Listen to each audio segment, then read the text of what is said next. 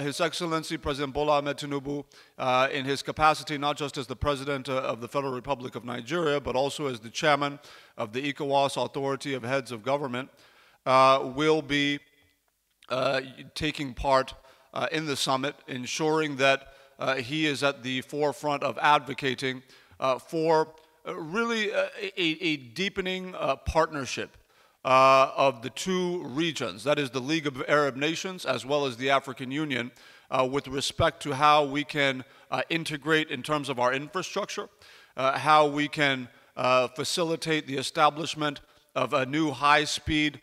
train network that would tie Arab nations from the Middle East to Northern Africa to the rest of the African continent.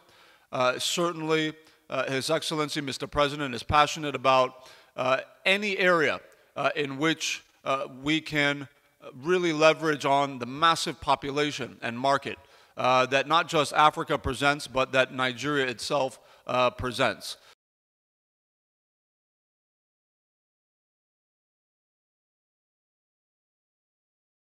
We are expecting that the outcomes of this summit will lead to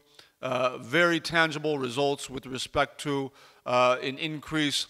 in trade between not just the Kingdom of Saudi Arabia, but all Arab nations, and especially the leading economies in Africa, of which Nigeria is now #1. So we believe there's a lot to be gained from these two summits. His Excellency President Bola Tinubu is going to do everything he can